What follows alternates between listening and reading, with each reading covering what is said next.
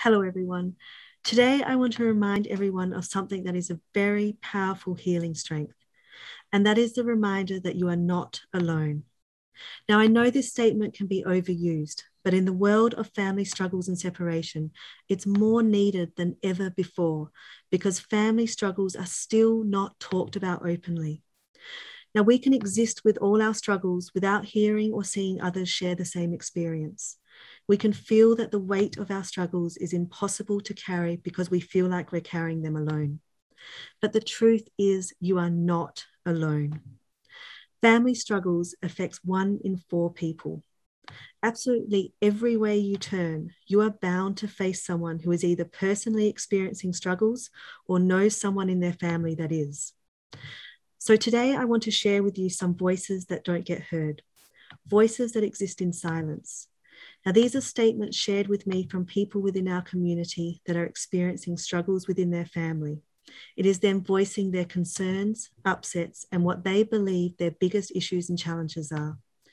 And like I said, the reason why I want to share some of these today is to remind us all that we are not alone, that our challenges are common, and that there is an army of people around us that would say, I understand what you're going through, and you have all my love to support you. When we hear the stories of others, when we hear that others are experiencing exactly the same thing we are, it truly helps calm our mind and it empowers us to know that we do not face our challenges alone. So without giving names, I'm going to read out just some of the many statements I get from people in our community, giving voice to their greatest challenges, upsets, or issues. My biggest issue is to be able to peacefully and acceptingly go on. My daughter is in a cult that encourages cutting ties with family. I want to be able to feel comfortable around my estranged family member when our paths cross. My biggest issue is not feeling loved and heard. I feel nothing will change after 9 years of no contact. My son talks to his father, but not to me. The fracture of the relationships between your non-estranged children with the estranged child. My daughter doesn't speak to me. How to heal from the pain of estrangement. Not knowing how my family member is doing in life. Handling jealousy of friends who have perfect relationships with their family. Not being able to spend time alone with my grandson. My parents don't accept me as who I am.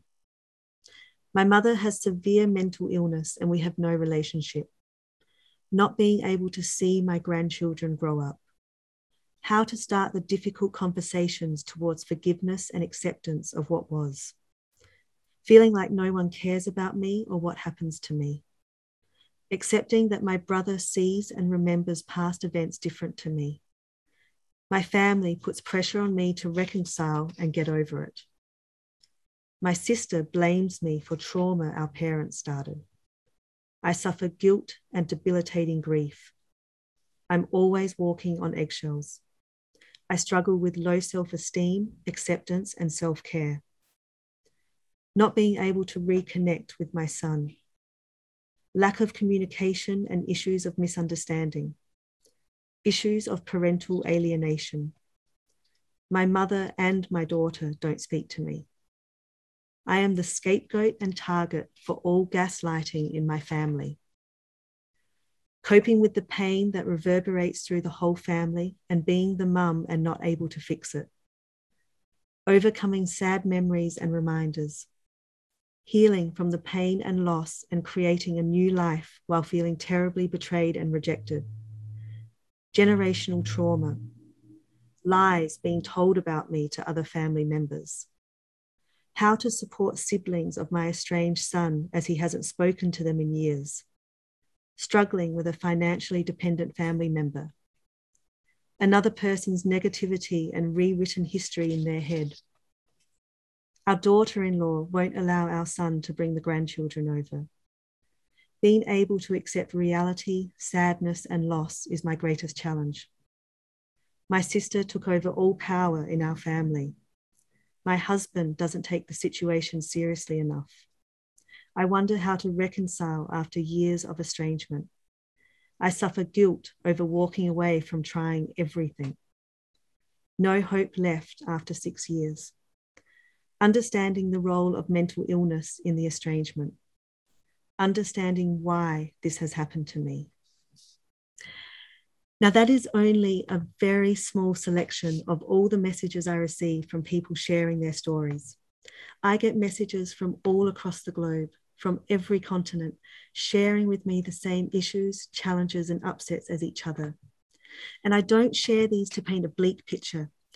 I share them because I believe it is so important that we all recognize how common this is, and the truth that families have relationship issues and challenges and separation. It is common and it is normal. And we need to recognize this so that we stop blaming ourselves, stop feeling like we're abnormal or broken, or that there is something wrong with us, or that we are living with something that can't be overcome. Now, the other strength found in solidarity is that when we realize we're not alone, we can more easily accept our reality and then take the steps needed for moving forward and healing.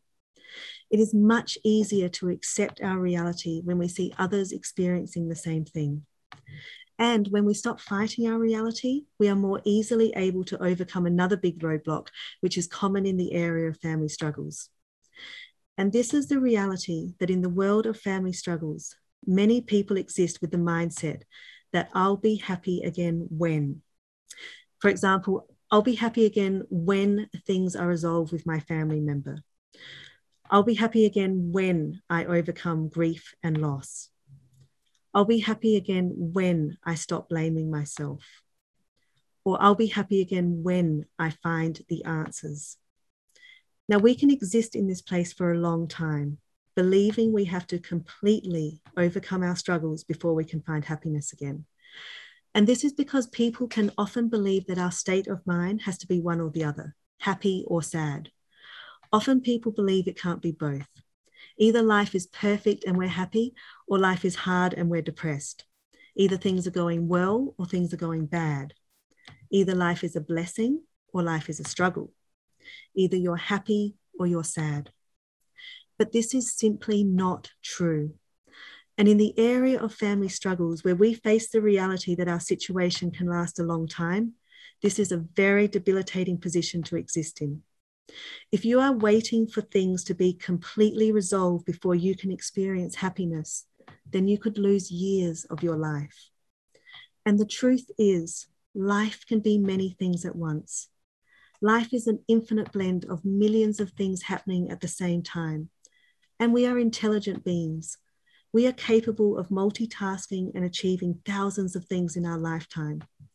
In any given day, we can experience and display a range of emotions and partake in a huge range of activities. And that is because we are capable of doing and feeling more than one thing. And that is because life is complex and can be many things at once. So it is possible to have grief in our life, yet still have moments of joy. It is possible to have sadness and happiness in our heart. It is possible to have moments of feeling depressed and moments of finding joy. It is possible to have bad days and good days. Now, you don't have to ignore your situation or ignore times when you feel sad, but you also don't have to feel guilty when you have times of happiness or be disbelieving that you can find happiness. Feeling joy in your life again is not going to invalidate your situation or your feelings. It is not going to mean that you no longer care about your situation or your family member. It is not going to mean you no longer have love and compassion. You do not have to feel guilty for being happy because you deserve happiness. You deserve love. And like I said, it's not one or the other. It's not I either have successful relationships within my family or no love in my life. Life is many things. It's not one or the other. It's not struggles or joy. It can be all things at once. And also healing from anything, overcoming challenges, it takes time. So don't rob yourself of happiness while you are on your healing journey. Look for moments of joy around you. Treat yourself to things you love. Don't feel guilty for laughing or putting your happiness first. So remind yourself of these truths that I've shared today. that family struggles are normal and you are not alone.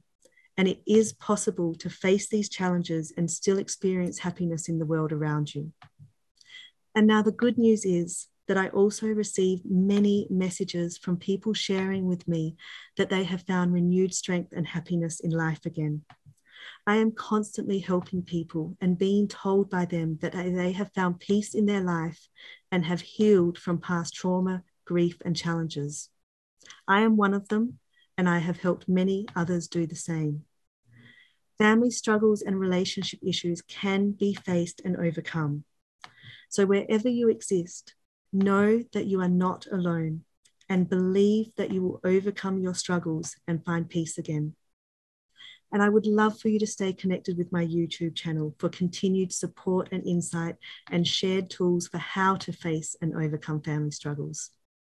So thank you for watching today, and I look forward to staying connected.